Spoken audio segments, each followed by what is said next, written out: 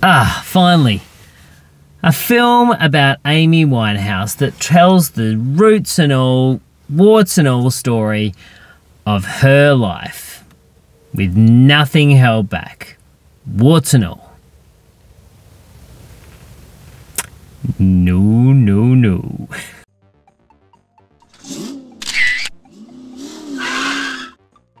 G'day, it's Adam here again with another quick instant movie review for you. So tonight I caught the brand new film called Back to Black. This is a biographical drama based on the life of British singer-songwriter Amy Winehouse and her rise to stardom that she got to through to her very, very sad death in 2011 when she succumbed to alcohol poisoning.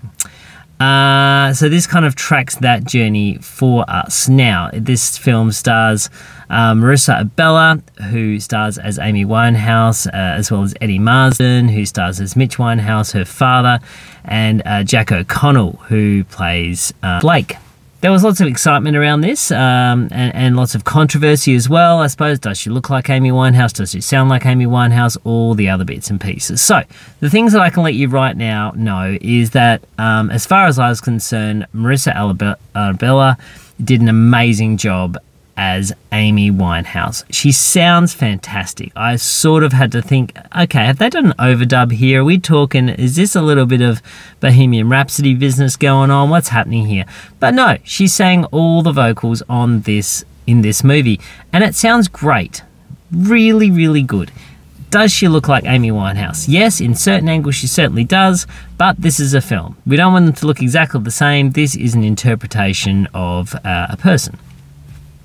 All fair, all well, all good. I have no idea what Blake is supposed to look like in real life. I can't remember, but Jack O'Connell's great and he embodies his character really well. And Eddie Marsden is Eddie Marsden. So that's all you need to know about that.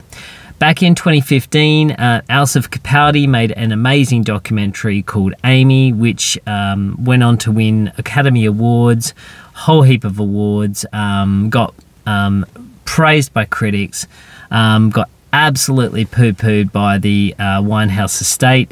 Mitch Winehouse was really angry about the film to the point that he wanted to get it banned, get it re-edited, get it changed around. Alsif Capaldi wouldn't have any part in that and believes that he told the true story. Mitch Winehouse also believed during that the documentary painted Amy in a bad light as well. So what I'd say just based on that, just a pure chat, is that I think that documentary changed my opinion on Amy Winehouse. I didn't really know much about Amy Winehouse, to be honest with you. All I knew is she was a bit trashy. She had a pretty good voice, one album. Now, it wasn't until I saw that documentary that actually put Amy Winehouse in a good light as far as I was concerned, because I found out what a tortured soul she was. Okay, so let's now go forward. So 2018, the rights for a film version of Amy's life came available. They've been kicking around for a while. Then they finally got secured.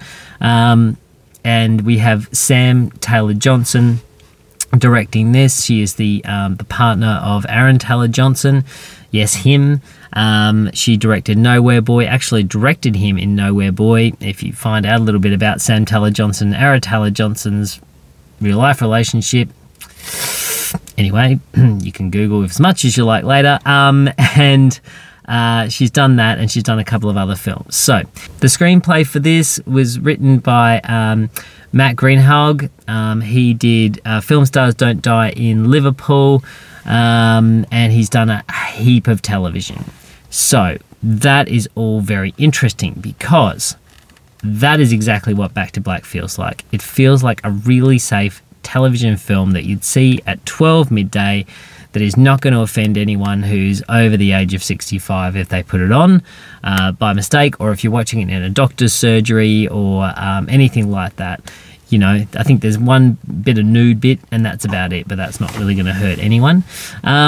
So there's nothing overly graphic. There's nothing that is going to need to cover small people's eyes, except for the small nudie bit. And even the drug taking in this film, which I feel what was a higher impact in the documentary, even though it wasn't actually seen. in this film feels a bit like someone has put some powder over there and we're just going to acknowledge it, but we're not actually going to see what happens with it. There is no graphic drug taking in this movie. It is all extremely implied. That is exactly what I feel about Back to Black. Everything is implied. Marissa Abela is great as Amy Winehouse. She sounds like Amy Winehouse. There was a lot of controversy around if she looked like Amy Winehouse. As far as I'm concerned, if an actress is going to put a whole heap of work into her performance, and she sounds like Amy Winehouse. As far as I'm concerned, she looks like Amy Winehouse. I don't have posters of her up on my wall. I'm not going through archive footage to see what she looks like. She puts in a really good performance as someone who looks like Amy Winehouse without being a full impersonation. So, well done to you, Marissa Abela. And I do hope that maybe you get some Oscar buzz if there's not much else going on. I do think she put in a really good performance. In regards to the rest of the film, it felt so pedestrian. This feels like a safer documentary, a safer biopic, I should say. A safer biopic than than Bohemian Rhapsody, and that's saying a lot, isn't it, really? At least something like Rocket Man did something really interesting. This just feels like a very safe pair of hands, and everyone being very respectful to Amy Winehouse. She comes out of it looking pretty damn good. There's not a lot that really would say, oh, she did it all to herself. I mean, yeah, none of that is going to happen. This is a lot of, oh, what a shame. Oh, she was just, oh, if only someone had been there, if only. There's a lot of that. And, oh, wasn't he a bit mean? And wasn't he a bit, even for Blake, he's not even placed in an overly bad light. There's a bit like, oh, you take drugs, you're very naughty. That's almost what is being said in the script. And the script has some clunkers. Talk about Basil exposition. There is a lot of that going on. Wow. What a shame. So, for me, the performance is great. The direction and the writing is so safe. The writing is actually just too Basil exposition for my liking, explaining things that we are seeing. I feel like everything was very safe. Everything was very neat and had a lovely little bow put on it. And there was no heart to this. There was respect very much for Amy Winehouse, but there was no heart, which is such a shame, because we do have a very good portrayal of Amy Winehouse.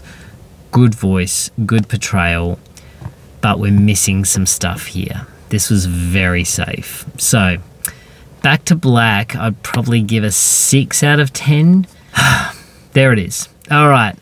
So, Back to Black, have you seen it? If you have, please comment below or let me know, what is your favourite music biopic? Is it Rocket Man? Is it Bohemian Rhapsody?